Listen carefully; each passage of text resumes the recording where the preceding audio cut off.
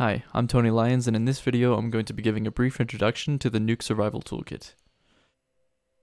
The Nuke Survival Toolkit is a portable tool menu for the Foundry's Nuke with a hand-picked selection of Nuke gizmos collected from all over the web, organized into one easy-to-install toolbar. Along with having hundreds of tools from some of the best Nuke artists in the world at your fingertips, the Nuke Survival Toolkit also seeks to answer three important questions. Where does the gizmo come from? Who made the gizmo? And what does the gizmo do? To try to answer these questions, the Nuke Survival Toolkit comes with full documentation for every tool in the menus. To bring up the documentation PDF, just click on the documentation info icon at the top of the menu. There's over 280 pages with helpful images, credits, descriptions, and external links to help you better understand each tool. To help in searching for the tool, in the beginning of the document there is an index that is laid out in the exact order that appears in the tool menu. Of course, you can also press the Ctrl or Command F key for the search feature and type in the name of the tool that you're looking for. Now let me show you how to easily install this toolkit so you can start using it. There are two possible web pages to download it from if you're using GitHub. First is the release page. If you do not see this page, and instead see the main GitHub repository, just click the release tag on the right side of the page and it will load the release page. A release is a stable snapshot of the Git at a certain point of time. This is version 1.00, and if there are things like bug fixes or tool updates, there will be more version updates and new releases. To make sure you're looking at the latest release, look for the green tag on the left that says latest release. Here you can find the online Google Doc versions of the documentation, which can be pretty useful as it has higher resolution and sometimes animated GIF images, and a nice side outline navigation panel that you can click to see the different tools. The downside is a bit slower to load. There's also an option here to load the smaller PDF file documentation. You don't need to download this PDF file though, because there's already one included in the zip file. Now download the zip files from the asset dropdown at the bottom. You can get to the main Git repository page from the release section by either clicking the path at the top or the code tab on the left. On the main GitHub repository page, you can browse through the folders and see the contents of the whole Nuke Survival Toolkit, including the gizmo code. You could even copy and paste the code from the gizmo in the browser into Nuke. From the repository page, you can download the toolset by hitting the green code icon and selecting Download Zip. If you're savvy with GitHub, you could also clone this repository for your own use and start customizing your own Nuke Survival Toolkit. So now that we've downloaded the Nuke Survival Toolkit, let's install it.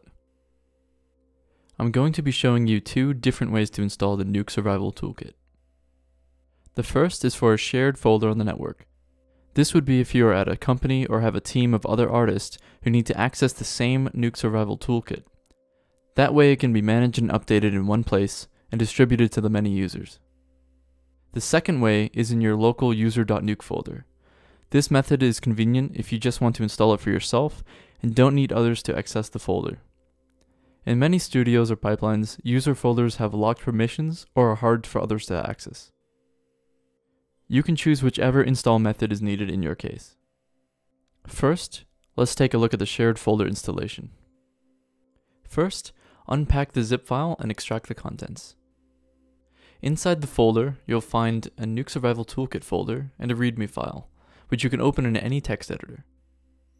This is just written instructions on how to install, and we can use it to copy and paste the one line of code that we need. You can find the installation instructions on the repository page, in the documentation, or on the Google Doc, just in case you need help. Let's keep this README file text open for the moment. Navigate to your user.nuke folder. The easiest way for you to do this is to go to your user folder and then enter .nuke afterwards. It's a hidden folder, so you might want to bookmark it or just remember that it's usually user/.nuke. You can Google how to find your .nuke folder if you're having any trouble. Once you're inside your .nuke folder, either open your init.py in a text editor, or if you don't have an init.py yet, just open a blank text document and save it as an init.py into your .nuke folder. That's init.py into your .nuke folder.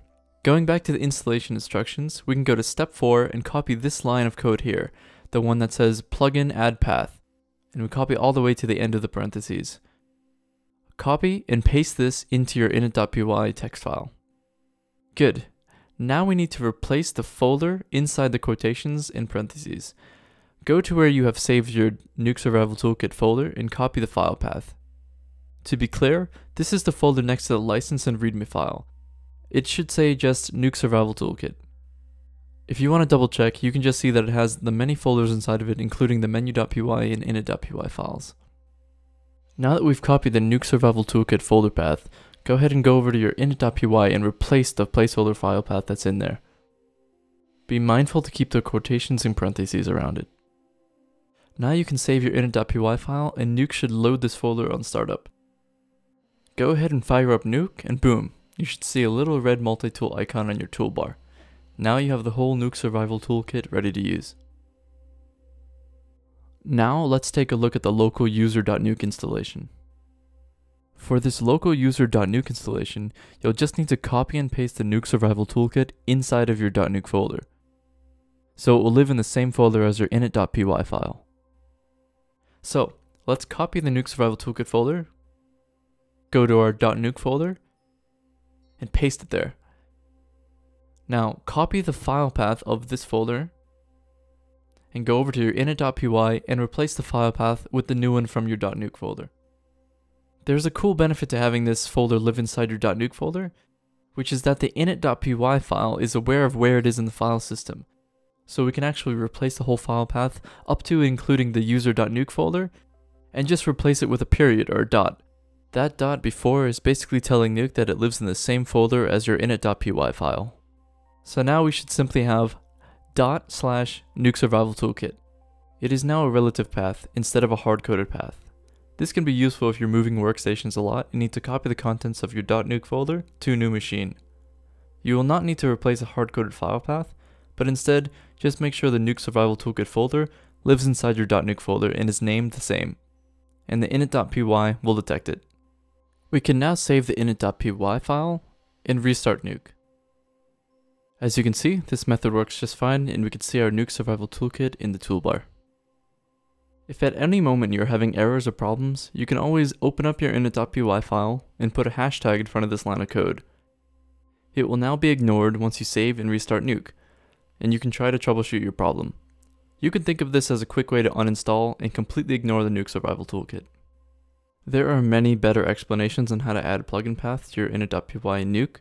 This was just a brief overview to demonstrate that it's as easy as copying and pasting a single line of code to your init.py and replacing the file path to load the Nuke Survival Toolkit folder. Hopefully it's easy enough for everyone to follow.